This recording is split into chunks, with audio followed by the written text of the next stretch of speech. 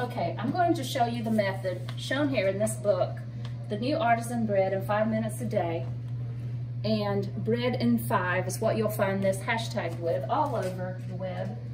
I'm going to show you how I do it. The bread's been rising for 2 hours, 4 simple ingredients that I weighed out, and you can see it's risen quite nicely. When I first started making this, the bread, instead of rising into bowls like it is on the picture here, it would get flat. So the secret is to make a nice gluten cloak, and I'm going to show you how to do that. First of all, you take some flour and pour it in a bowl. Just make sure you've got plenty of flour where you can keep your hands floured, because again, this is a very wet dough. So I'll start by putting a little bit of flour on the top of the surface. You could go ahead and put the dough in the fridge now and form it later, but I like to go ahead and make up about 4 at a time, because everyone loves fresh bread and I can always find somebody to give a loaf to. So you can see I'm coating my hands really well with this flour, and what my goal is going to be is to get a really nice gluten cloak here, and that's going to be what makes the bread stay round and not get really flat. So don't be afraid to use some flour, but we don't want to knead the bread at all. We're not kneading it, we're just shaping it into this round surface. And also you want to put a little cornmeal on the peel so that it will slide off. And also you can go ahead and preheat your oven to 450, and you will have a pizza peel in the oven that we will then slide the bread onto. If this bread hasn't been refrigerated, as is the case here, it only has to rise the second time for 20 minutes.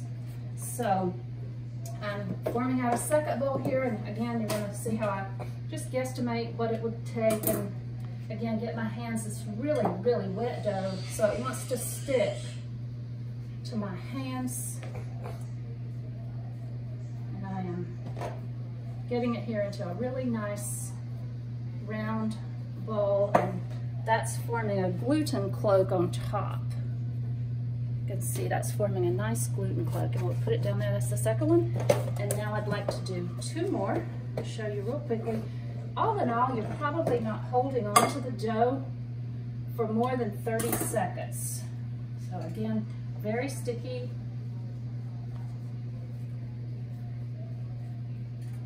You see that I'm turning it around and around, and it doesn't matter that it looks ugly on the bottom because nobody's going to see that. Third one.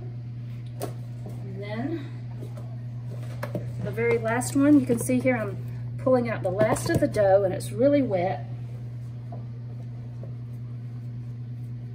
Just started out by flattening out a gluten cloak on the top. Continue to turn it around in my hand until I get a nice circle and squeeze it at the bottom.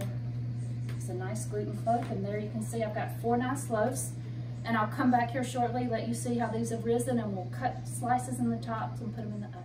Okay, you can see these have really rose nicely. They're pretty much round, flat balls. So I'm going to put a little dough on the top of each of them. You see how I'm sprinkling the dough on the top of here, and then cut slices in them. You want to come over here and show this. I'm cutting slices in them, just gently cutting the slices, and you'll see what this does in just a minute. Okay, and I will put a cup of water into the bottom of the stove as I slide these into the stove. I've got about a cup of water. I'm going to slide that .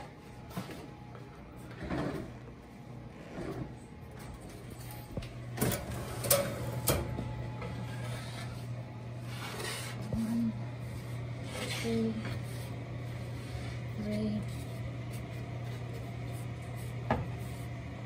4. And then quickly pour the cup of water and turn it and close it. And in 30 minutes, we'll have 4 loaves of bread. Okay, it's been 30 minutes.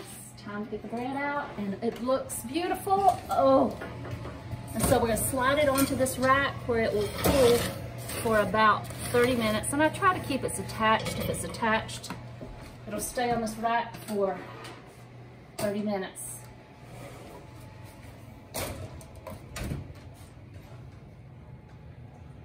Beautiful, and if you're lucky, you'll hear it singing.